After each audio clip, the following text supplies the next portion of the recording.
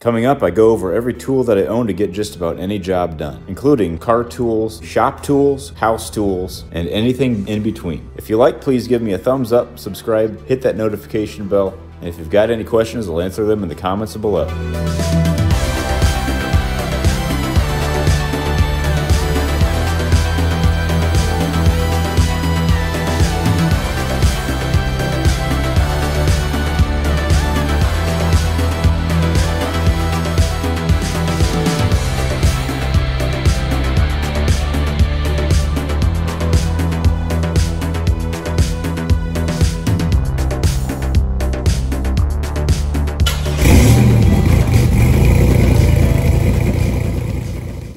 So Christmas is coming up, and maybe this can help inspire you for gifts for others or for even yourself.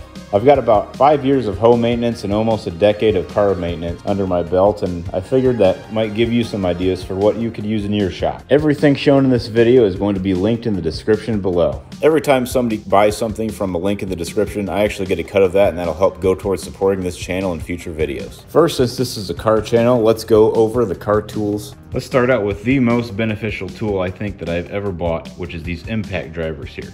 They will truly change your life. These are obviously used for loosening up bolts and wheel lugs and stuff. If you have an impact, then you've got to get these 3/8" drive screwdriver tips and hex head set. Also got this 3/8" drive Torx set. One of the most useful things I've ever picked up is this headlamp, but it seems to have escaped me at this time. And one of the most handy and helpful tools is this Bluetooth car diagnostic tool. It's called the OBD-Link MX Plus. You can even do some data logging with it. With my DeWalt drill, I've got a gator grip socket that can adapt to just about anything. Wire wheel set, a step bit set, a drill bit set, just about any adapter to sockets or to screwdriver tips, the screwdriver tip set, a drill bit sizing gauge, and a hole saw. So I've got a pretty decent tool chest. They're all Craftsman's. I think this is the mid-tier toolbox. I also have these magnetic toolbox labels that come in handy for organizing. These are called vamp pliers. They're one of the best purchases I've ever made. They're really good at grabbing screws. And I've got some really high quality side cutters. Then one of my favorite other tools to use is these bent nose pliers here. And I've got an assortment of other types of needle nose pliers. I love this thin profile 1/4" socket wrench here. Got some assorted socket wrenches for 3/8" drive. And I really love these two swiveling head socket wrenches. I've got just about every length and size of extension of 1/4", 3/8", and 1/2" drive. Then I've got every size of swivel. Then I've got every size of adapter from one socket drive to another. I would like a wobbler extension set someday. I've got just about every wrench size up to 32 millimeters and 1 1/4. I've also got a special set and organizer of ratcheting gear wrench set for both metric and English. For Christmas, I asked for some swiveling gear wrenches instead. Here's a wrench set and organizer that have some teeth on them, so they're kind of like a ratcheting wrench. I've got this set of line wrenches here that comes in handy for getting brake line fittings and other sorts of hoses loose. I've got a very nice Craftsman 300+ piece socket set. I do have an impact socket set, but I just don't find myself using it often.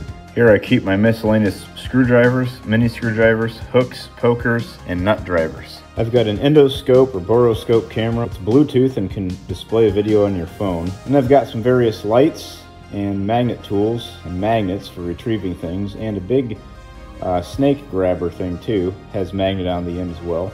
Temperature gauge for pointing on my exhaust headers, make sure nothing is misfiring. This is a line flaring toolkit. And I've got an ethanol test kit, see how much ethanol content's in your gas, compression tester kit, a grease gun for greasing zerks on your car, an adjustable ball joint removal tool, a riveter with several different sizes, a torque angle meter to be used with a torque wrench, 2 torque wrenches for 2 different ranges. And just remember that every single bolt should have an associated torque with it, and if you can't find it, you can look up a chart. Then I've got a thread chaser for cleaning out my 7/16 head bolts. And I've got some bolt extractor tools. These things tend to snap off. This is an antifreeze freezing point tester kit. Make sure that you have enough antifreeze to water. And then I've got a Harbor Freight pump just for siphoning out a tank or something. Several different styles and sizes of oil filter wrenches, and then several different funnels. The large funnel is for hands-off filling up a radiator. Assorted hose clamps, a spark plug crimping tool, a Cummins harmonic balancer puller, some spark plug gap tools, and plenty of automotive fuses. And I actually just picked up HP tuners, so I'll be doing some custom tuning in the future. I've also got this magnetic flashlight and work light combo. It's rechargeable. Can't forget the trim piece popper tool. Here's a snap ring tool, some brake or transmission line or pipe cutting tools, a boot clamp install tool, and a variety of different vice grips that any car guy is sure to need at some point. So here's a heat gun and 3 different tape measures. Some are metric and some are English. Then the trusty Sawzall and angle grinder, and I use the angle grinder for just about anything. And I've got an assortment of brushes, a brass brush. I've also got some steel wool and some Scotch-Brites, assorted markers, paint markers, grease pencil, wax pencil, a sparker and a lighter, and a deburr tool for deburring newly drilled holes. Then I've got some Velcro, a bunch of assorted chisels, punches, and files. And I've got a nice metric and English Allen wrench set of different lengths, a magnet bowl for putting any nuts, bolts, or screws in, a good old tap and die set for threading new holes, a couple of metal hack saws for doing any kind of metal work with, a big wedge and all of my hammers, several different sizes up to including a ball peen, a rubber mallet, and a couple of 5-pound hammers, some big pry bars and one really big pry bar and then a crowbar, a cheater bar, which is just literally a pipe for helping break loose things, and a 2-foot 1/2-inch drive breaker bar. Then some big C-clamps, and then some dial calipers. Wouldn't cheap out on these. One's a 6-inch and one's a 12-inch. And then here's a little oiler. I also need a slide hammer to add to my collection. I also hang on a lot of spray bottles, keep a hot glue gun around, a blade sharpener, and all of my various utility knives, and their respective replacement utility blades too, and some plastic utility blades. Then here's a variety of tin snips, some crescent or monkey wrenches, some channel locks, and a couple assorted sizes of pipe wrenches. I've also got myself some bolt cutters. I also have this separate set of Torx screwdrivers and safety Torx bits. I got these 2 boxes of assorted O-rings for a couple dollars on Amazon. If you do any fuel line work, then you've got to pick up some of these fuel line removal tools. These are some valve grinding or valve lapping suction cups. And don't forget about the good old oil drain pan. And don't forget about oil dry to clean up some of those oily messes. This blowtorch is pretty convenient. It's not great for busting bolts loose because it doesn't get that hot, but it's great for starting fires. A good Dremel kit can always come in handy for some odd cutting jobs. I've got a 2-foot jack that's low profile and a bunch of jack stands too. Everyone should have a creeper for getting underneath your car. The lower the better. Everybody needs a good adjustable stool for their shop. If doing any engine work, this engine stand is a must. I've got 4 of these wheel dollies for putting each tire on and rolling the cars around the garage when they're not mobile. This cherry picker is not necessary for most of my engine swap stuff, but it is very helpful to move things around in the shop.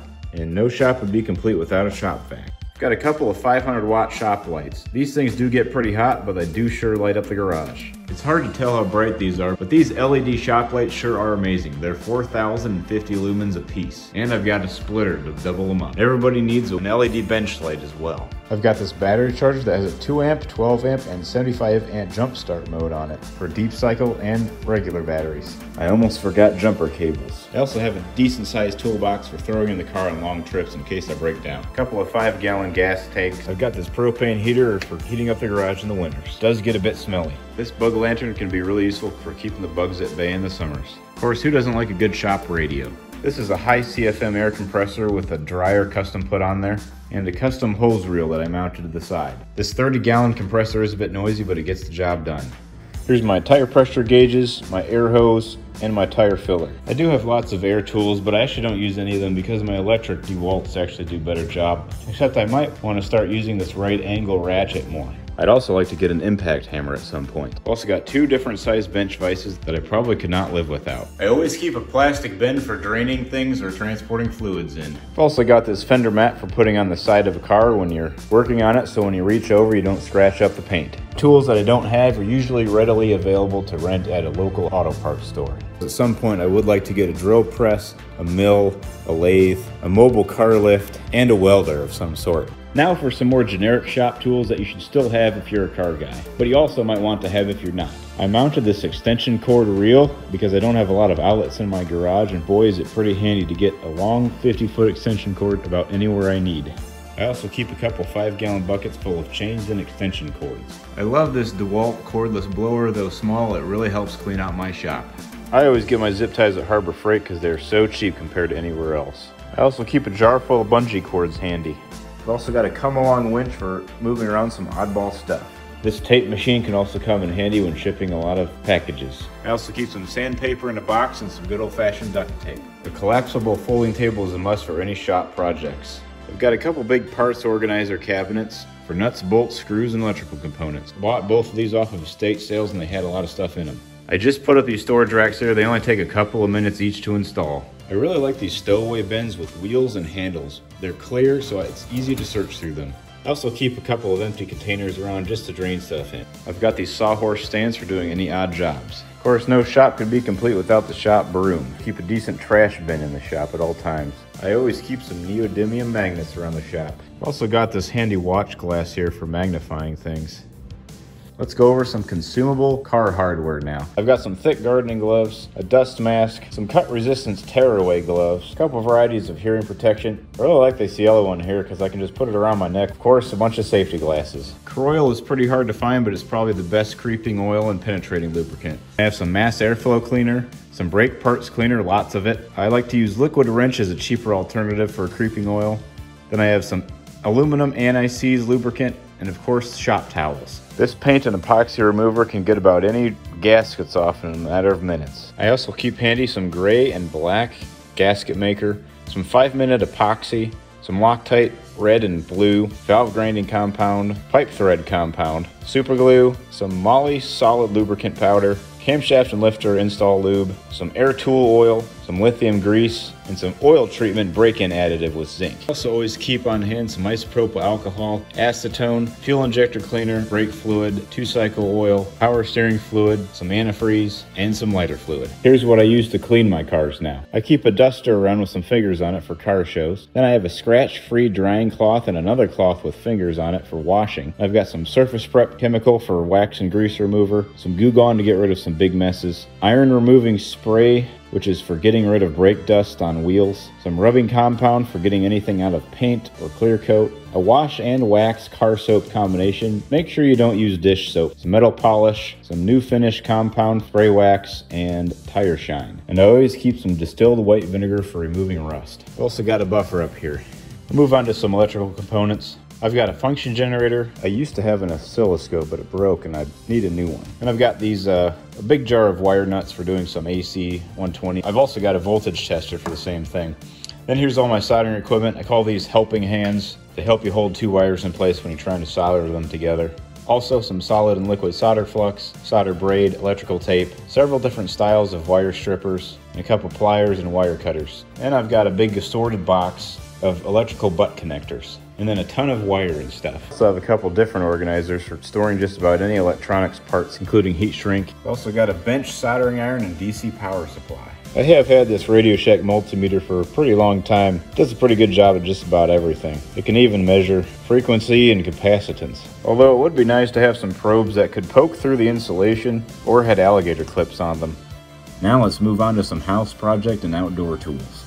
I've got this concrete hammer drill. I've only used it a few times. And I've got this tack hammer, which is really useful for prying up old nails and stuff. You can do just about anything with a circular saw. You can basically make it into a table saw as long as you have a nice level or square. Here's an orbital sander. Saves a lot of work. And I've got an electric nailer and stapler, and then a manual stapler, then a caulker, a bunch of C-clamps and wood clamps of sorts, and then some really big clamps. And I've got my squares, and this big one's a drywall square here. Level squares and triangles. Then I have a rasp for drywall and paint scraper. Then a wood saw, a coping saw for wood trim boards, and a brass brush.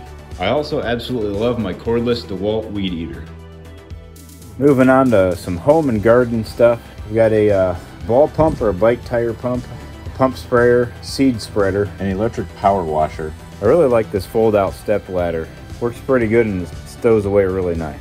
This step ladder is one of the handier things I've ever bought. I might also want a general oscillator tool, chainsaw, and a bigger leaf blower someday. Actually, probably use a snow shovel more than I use my snow blower. If this video helped you out, please leave a comment below and let me know. And feel free to give the video a thumbs up, subscribe, hit the notification bell. If you use the links in the description of these parts that I show you, I will actually get a cut of that will help me towards future car projects.